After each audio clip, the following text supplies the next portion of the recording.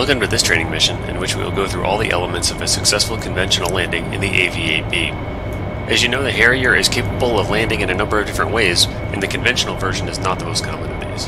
In fact, a combination of design characteristics make conventional landings more of a contingency procedure, generally only used if there is a suspected failure of the reaction control system. The airplane was not intended to be routinely operated this way, and the poor ground stability characteristics of the AV-8B make the CL a less than optimal choice under most conditions.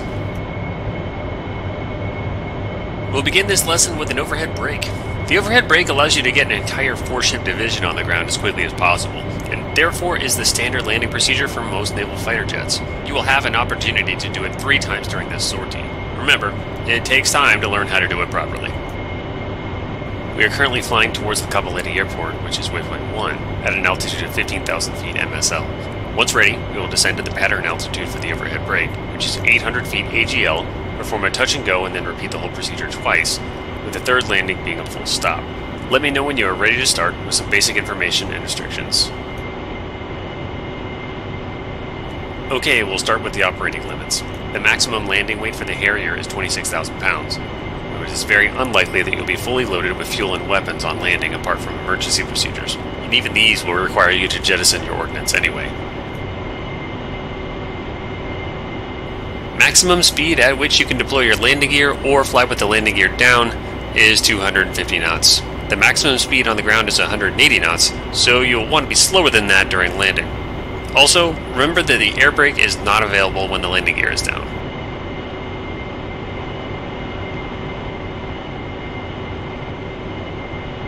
Finally, a word on crosswinds. The Harrier does not tolerate strong crosswinds during landing, and strict rules are in place because of that. All the numbers I will give you are for the paved runways with a minimum width of 100 feet. If the runway is wet, deduct 5 knots from the figures. The limits are as follows. For the approach speed equal to or above 140 knots, the maximum crosswind is 20 knots during the day and 15 knots at night. For the approach speed below 140 knots, the maximum crosswind is 15 knots during the day and 10 knots at night. Additionally, if your gross weight is above 19,550 pounds, all the crosswind values I just gave you should be reduced by a further 10 knots.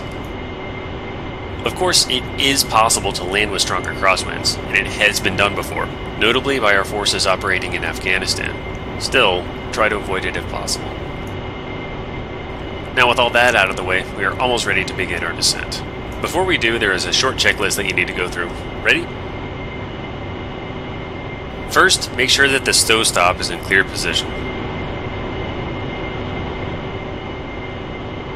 Next, verify the weather information obtained via ATIS or from the tower. Pay special attention to the wind speed and direction, as well as the cloud ceiling and visibility. Taking all that into account, you will decide at this point on a suitable type of approach and landing. In this case, we already know that we will go for an overhead brake into a conventional landing. Next, prepare your instruments. Set your steer point to home plate, which is waypoint 1. Set up your TACAN. This will be covered in greater extent in the navigation training. Press the TACAN or TCN button on your UFC and use the keypad to enter the channel 6, 7. Press Enter or ENT when ready. Next, press push button 1 on the option display unit, or ODU, to select the TR, or transmit receive mode. Verify in the top left corner of your left MPCD that you see the bearing, distance, and time to selected TACAN station. It should be showing around 068 degrees. Make sure that the waypoint text next to push button 11 is boxed. If it isn't, go ahead and press push button 11. We will now set the approach course for Cappelletti, corresponding with the magnetic heading of the runway we are going to use. We will land on runway 07, and the correct value for it is 064. Turn the course select knob and watch the data in the bottom right corner of the MPCD change.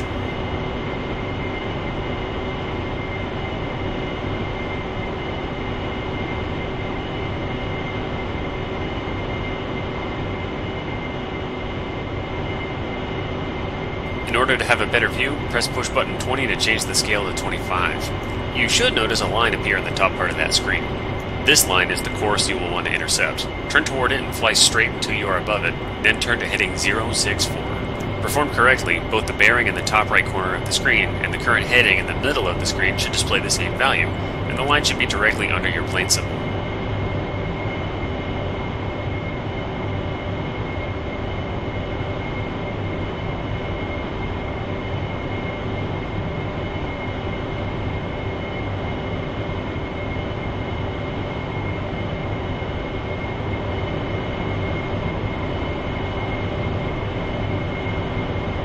Configure your nav FLIR and HUD as desired depending on the time and weather. If the airport you are flying to is much higher than mean sea level, you may want to switch to radar altimeter display on your HUD. However, since Capelletti elevation is only 59 feet MSL, we will do that at a later stage. Check your fuel for any asymmetries. If these are greater than 300 pounds, balance both fuel tanks. Also, you may want to reset bingo bug to a brief setting, but we won't be touching it for now.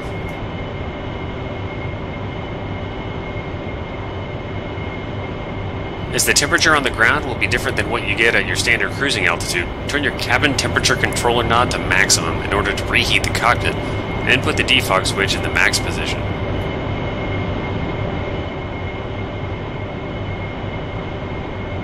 During IMC landings and at night, at this stage you would turn on your APU. If your generator fails, the APU serves as a backup generator and would power essential systems.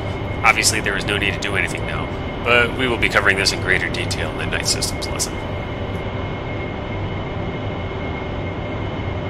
Maximum speed at which you can deploy your landing gear or fly with the landing gear down is 250 knots. The maximum speed on the ground is 180 knots, so you'll want to be slower than that during landing.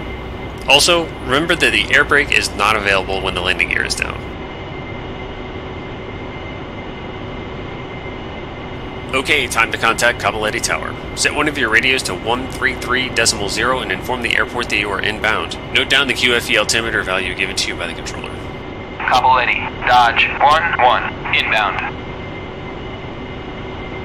Dodge 1-1, Capelletti, fly heading 70, port forward 0, QFE 29.86, runway 07, to pattern altitude. As you pass 5,000 feet MSL, set the QFE on the altimeter as instructed by Tower.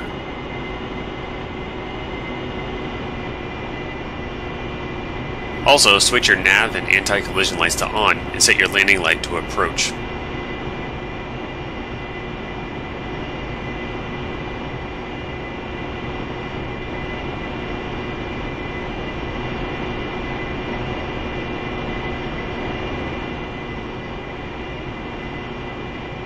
While you descend, let's go through the game plan for the rest of the sortie. I'll do the overview now, as once you begin the brake there won't be much time to go into detail. Ready? As has been mentioned before, we will perform an overhead brake. That means that you will arrive over the runway flying at 800 feet AGL and with a speed of 350 knots indicated airspeed. Once the end of the runway disappears from your view beneath the nose of the aircraft, you will make a 4G level turn to your right, reduce throttle to idle, and intercept 10 units AOA. You will hold that turn for 180 degrees until you are flying alongside of the runway but in the opposite direction, or 244 degrees magnetic. This part is called the downwind leg. You'll want to exit the turn at or below 250 knots and then descend to around 600 feet AGL. Once there, you will stay in level flight and perform the following landing checklist. Lower the landing gear, keep flaps in auto mode, check that the stow stop is clear and stowed aft, check for positive duct pressure, check that the brake pressure is 2700 psi with pedals depressed, and make sure that the water switch is set as required for landing performance. You will drive to between 1.3 to 1.5 abeam, which means around half the length of the runway beyond its starting point. Make sure that the nozzles are fully aft at 0 degrees and recheck that your flaps are in auto. Also, it is advised to switch to the radar altimeter at this point and enter the VSTOL HUD master mode. You should be slowed to 10 to 12 units of AOA at between 65 to 75% power. You will then turn towards the runway. For reference, use the two small lakes near the airport. You want to almost get to them. You will want to control the descent with your stick and the AOA with the throttle. Throughout the turn, you will be descending to an intercept approximately 500 feet AGL halfway through the turn at the 90 and 200 feet AGL when you roll out on final in the groove. Try to keep AOA between 10 and 12 units and keep the speed below 180 knots. Don't go too slow. If you do, your AOA will get high. Finding the sweet spot here is the tricky part. At around 50 feet AGL, place the witch's hat at 2 degrees above the horizon. Continue to control your rate of descent with the throttle and attitude with the stick, and maintain 12 units of AOA. On a full stop landing, at touchdown you would set the throttle to idle and make sure that you're rolling straight with the pedals neutralized before engaging nose wheel steering. You would then set the nozzles for power nozzle braking, P and B, trim for 2 degrees nose down, and set the throttle to 70%. However, as this will be a touch and go landing, immediately after touchdown, I want you to increase the throttle to full and allow the aircraft to take off again. That's about it.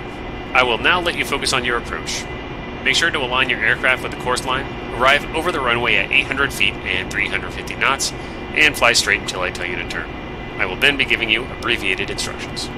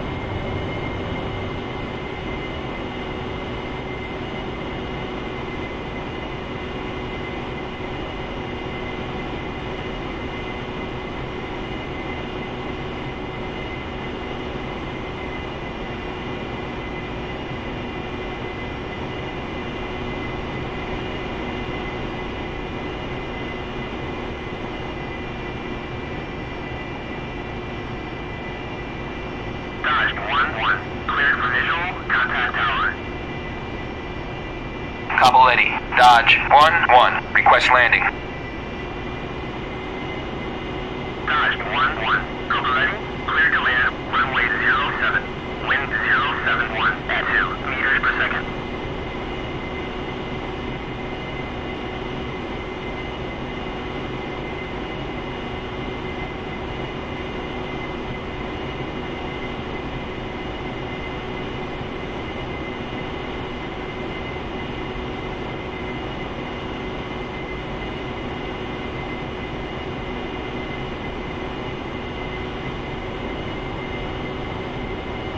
Well done, you are within the approach parameters.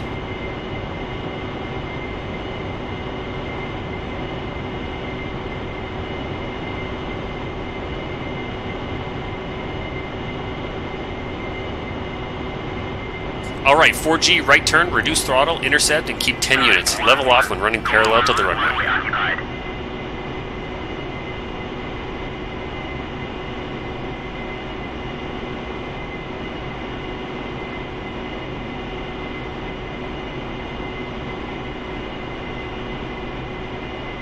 Good, descend to 600 feet, stay below 250 knots indicated, fly straight. Landing checklist, gear down, flaps auto, duct and brake pressure checks good, water not required, nozzles aft, warning and caution lights are out. Also set the master mode to VSTOL and switch to radar altimeter.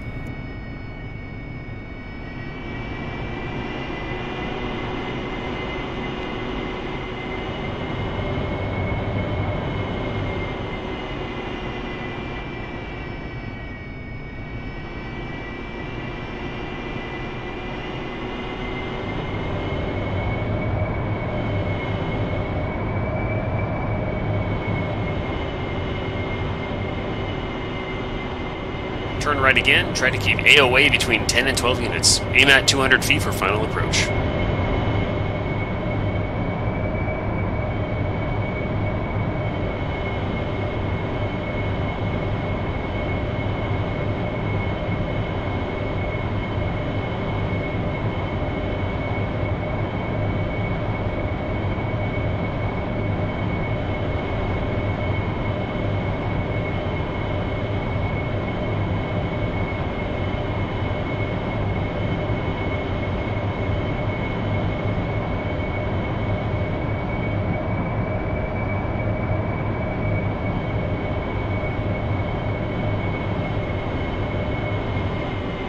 Dodge 1-1. Couple ready? Check landing gear. Wind 071 at 2 meters per second. Runway 07.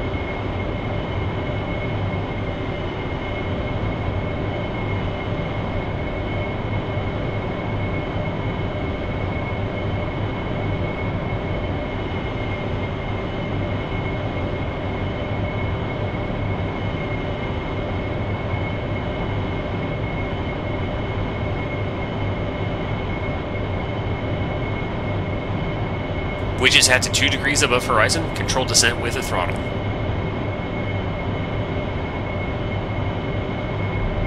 You are on the ground, good. Now increase throttle and take off. You are on the ground, good. Now increase throttle and... You are on the ground, good. Now increase throttle and take off.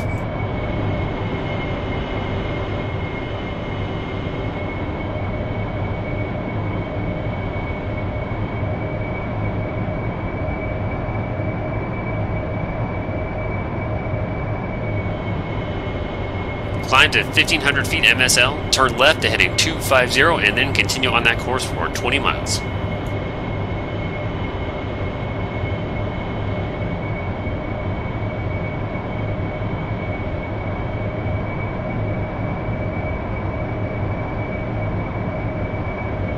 So what do you think? Not as easy as it may seem, is it? We will perform another touch and go, then egress again and go for a full stop after the third overhead brake. When you are far enough, turn back towards Capelletti, align with the runway, and try the whole procedure once more. If you like, I can repeat the long version of the instructions for you.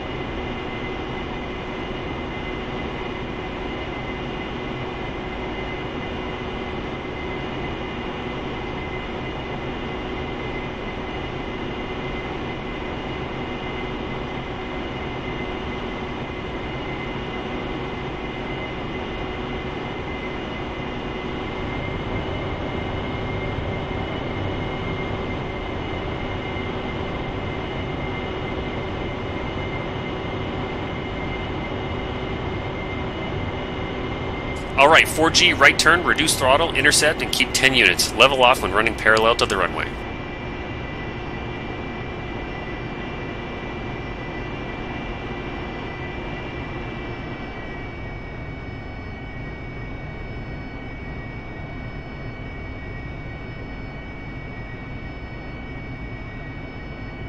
Good, descend to 600 feet, stay below 250 knots indicated, fly straight. Landing checklist, gear down, flaps auto, duct and brake pressure checks good, water not required, nozzles aft, warning and caution lights are out. Also set the master mode to VSTOL and switch to radar altimeter.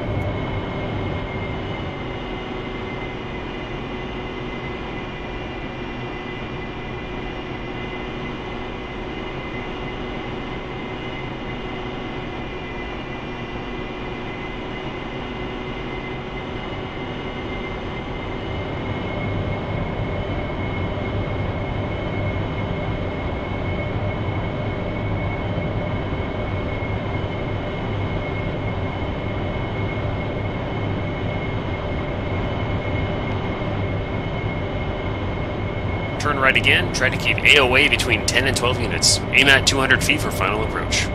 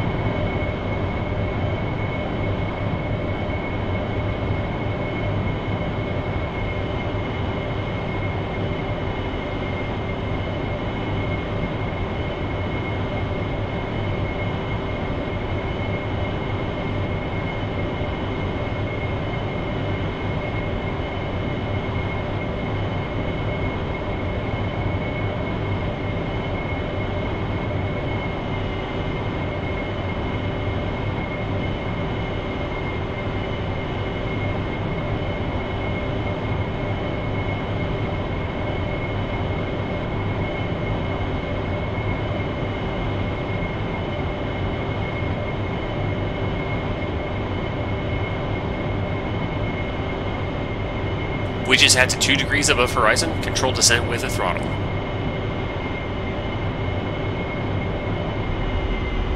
You are on the ground, good. Now increase throttle in. You are on the ground, good. Now increase throttle in, take off.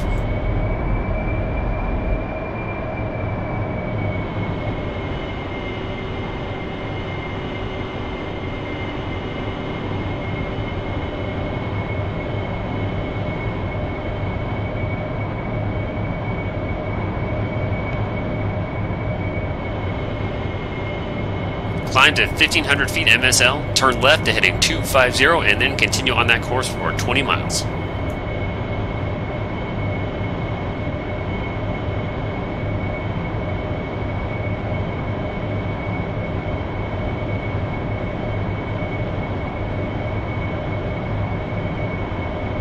Good!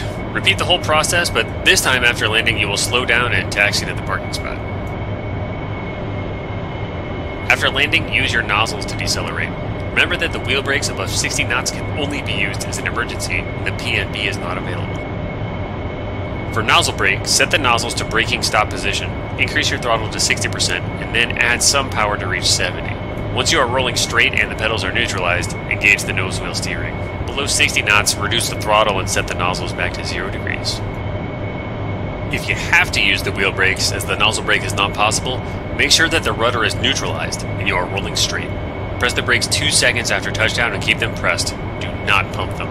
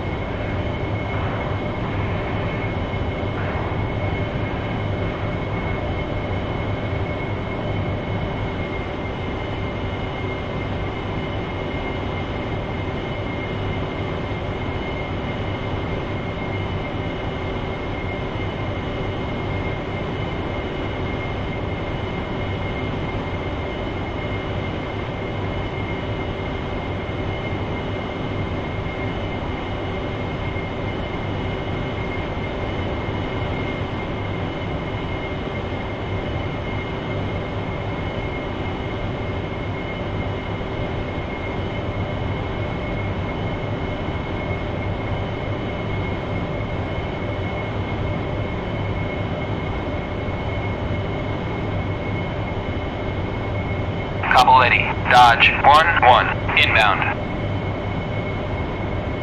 Dodge 1-1. Cobra ready. Fly heading 250. 40. QFE 29.86. Runway 07 to pattern altitude.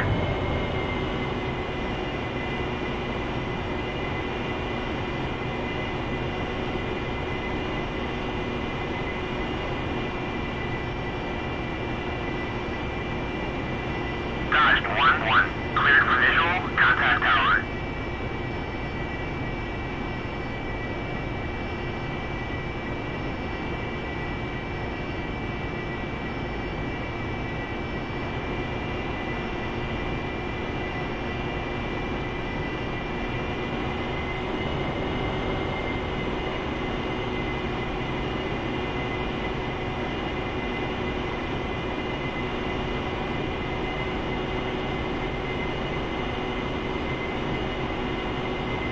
Dodge 1-1. Cobra ready. Check landing gear. Wind 071 at 2 meters per second. Runway 07.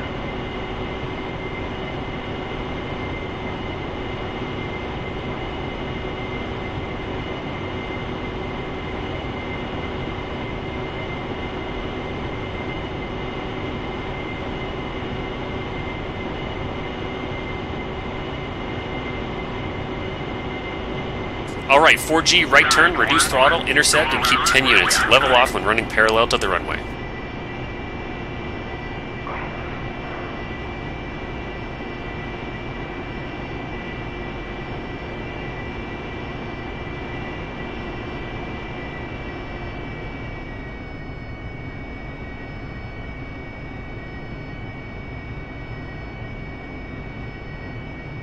Good, descend to 600 feet, stay below 250 knots indicated, fly straight. Landing checklist, gear down, flaps auto, Landing duct and gear, brake pressure landing checks good, gear. water not required, nozzles aft, warning and caution lights are out. Also set the master mode to VSTOL and switch to radar altimeter.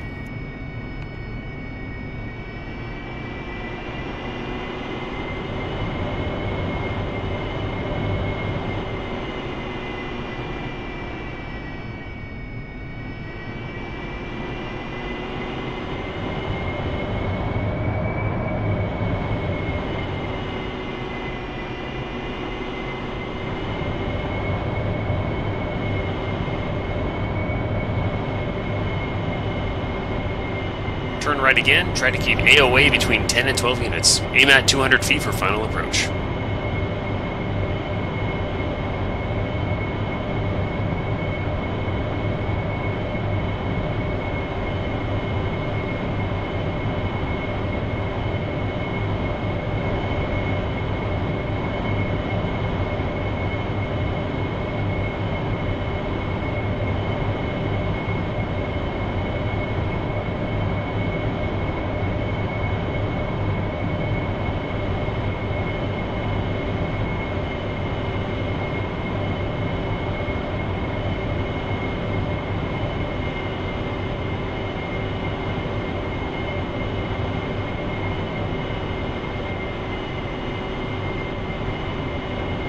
Dodge 1-1. Cobra ready.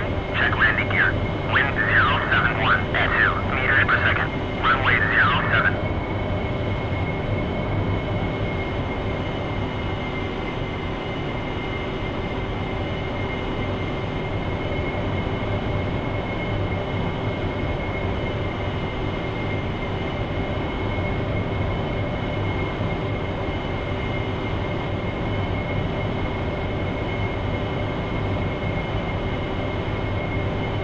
Wedge is hat to 2 degrees above horizon, control descent with a throttle.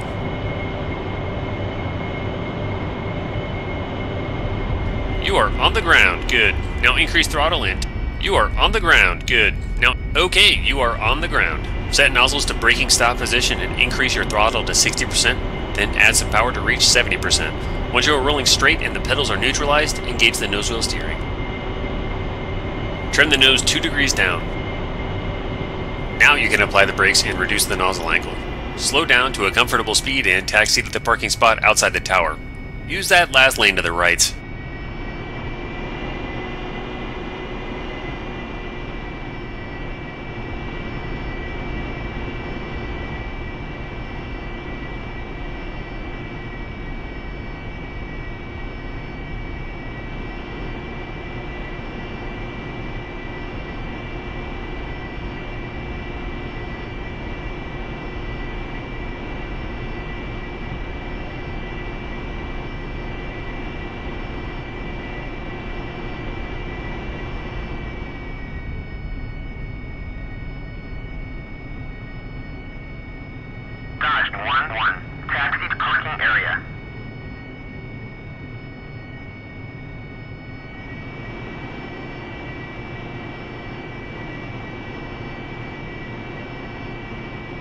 Once you clear the active runway, you should trim the nose to 4 degrees down, set the flaps to cruise mode, and ensure the water is off.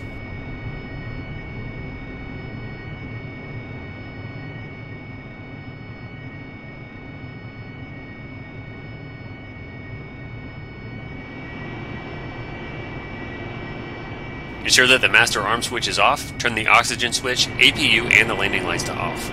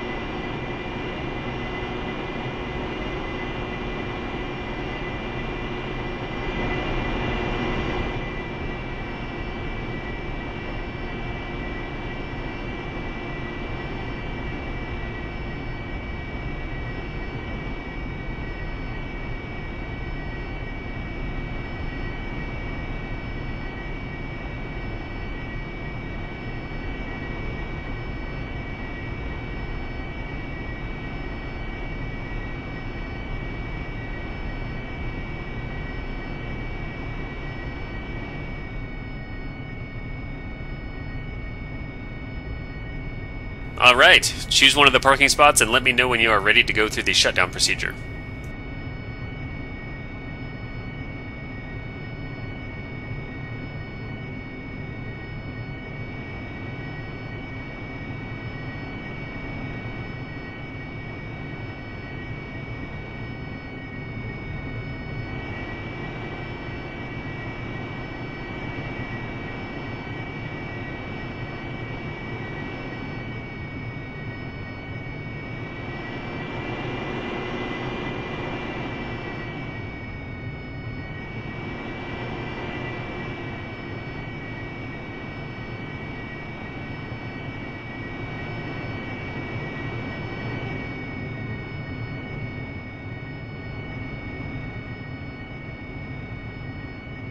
Set nozzles from 0 degrees to 10.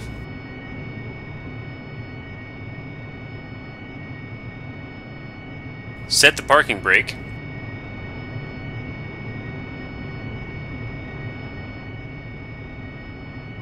Set the anti-skid to on position.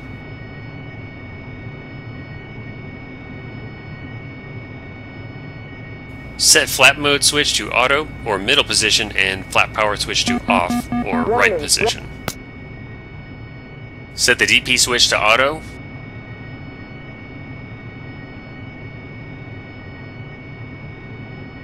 Set FLIR switch as desired. Set the INS selector to off position.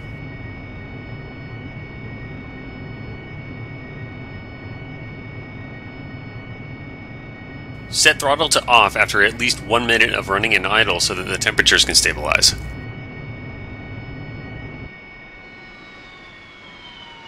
Set fuel boost pump switches to norm position. Warning, warning, warning, warning.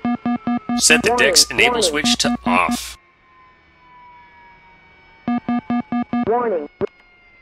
Set the fuel shutoff handle to off. Set the battery switch to off. That's it. You have performed a successful conventional landing using the overhead brake. In the next lessons, we will cover other more common types of landings.